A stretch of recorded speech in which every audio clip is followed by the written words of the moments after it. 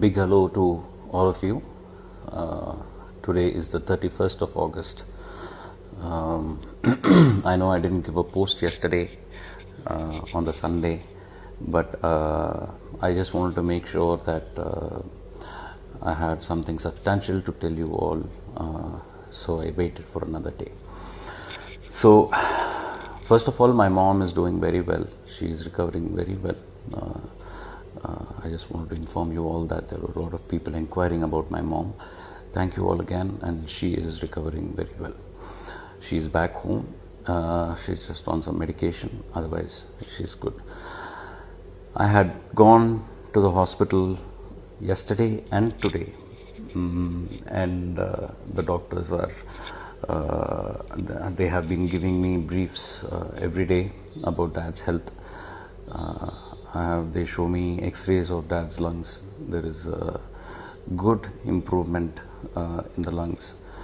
Dad is doing some physiotherapy. He's doing a lot of exercise right now to strengthen his muscles because he's been on bed for so long. His breathing is also looking good. So there is a pleasant improvement in Dad's condition. He should be, again, with your prayers and blessings, he should be out of this pretty soon.